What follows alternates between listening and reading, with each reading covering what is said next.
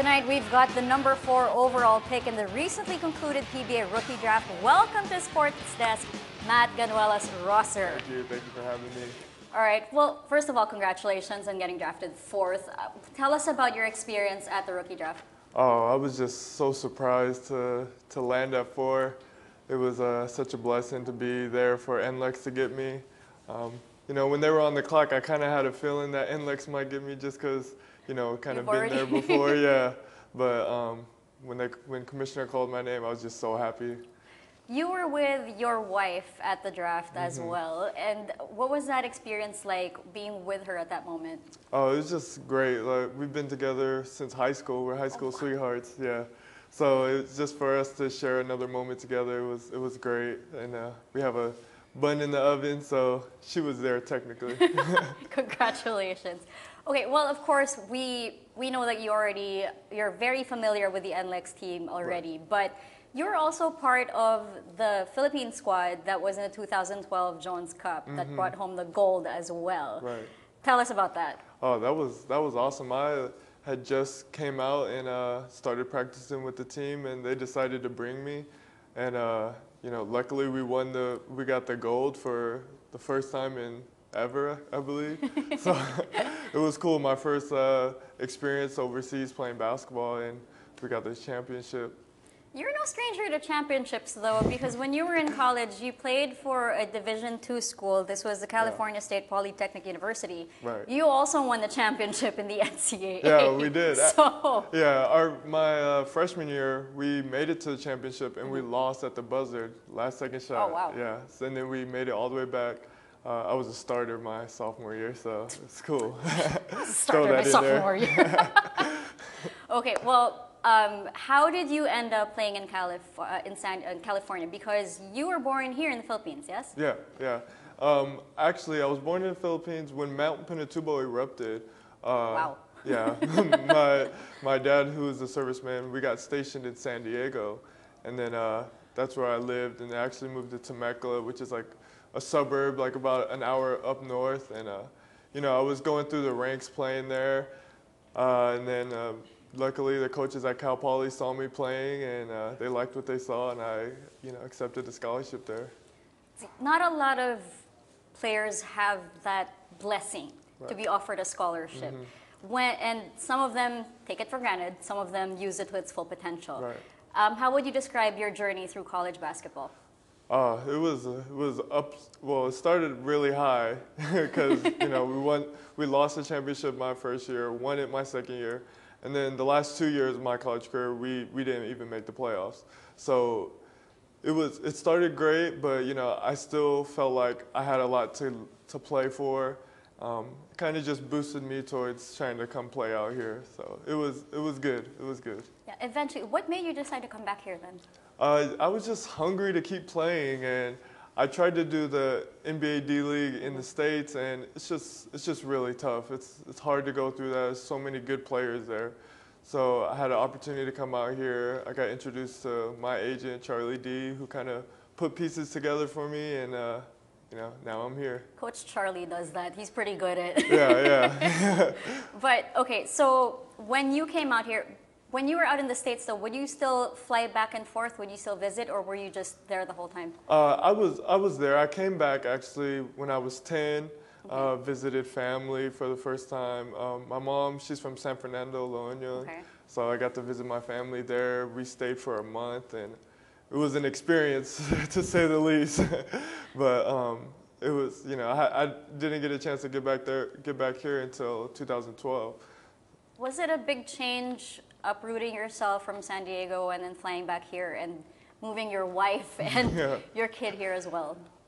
It was, but you know, I felt like in San Diego there's a big Filipino community there, so I didn't realize how much the same they are as they are here.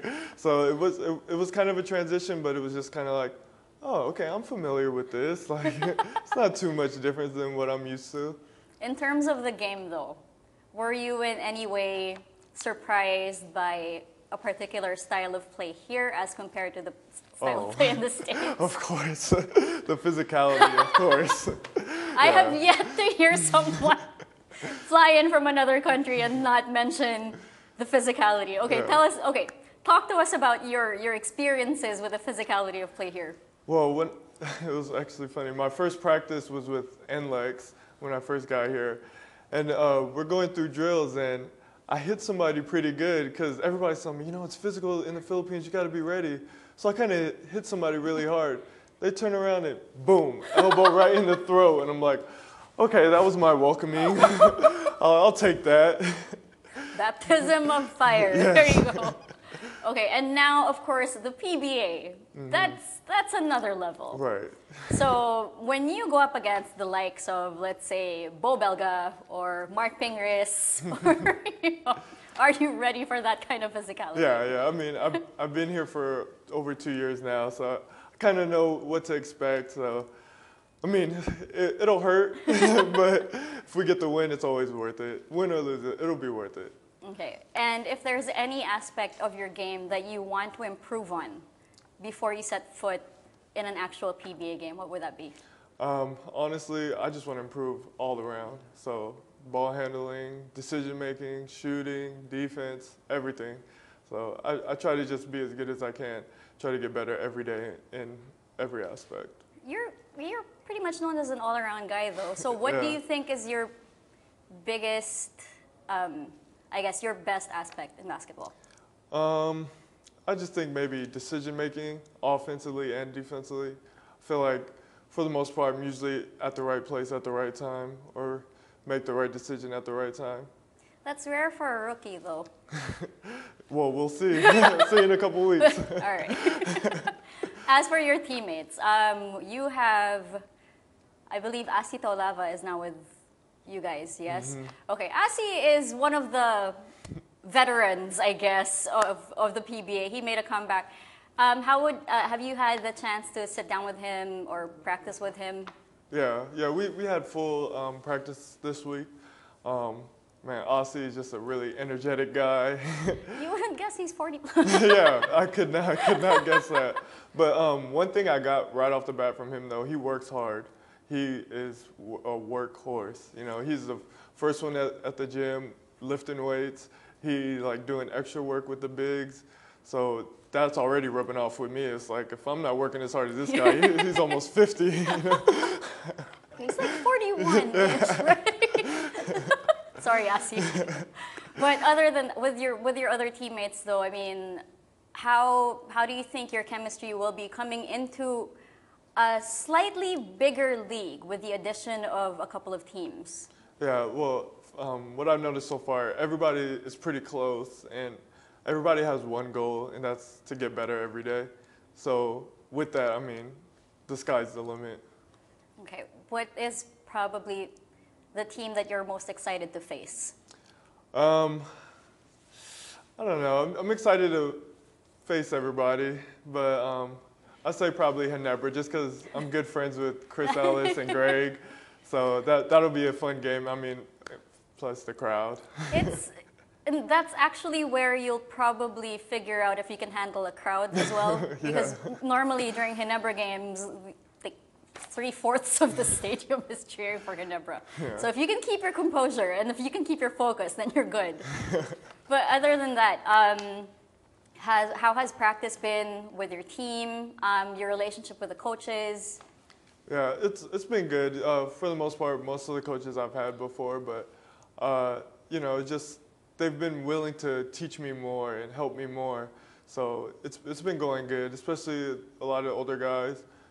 They're all been there, you know, give me pointers here and there. And I'm kind of used to Coach Boyd's system anyway, so it's kind of nice to go into somewhere where it's like, okay, I remember all this. Something familiar. Yeah.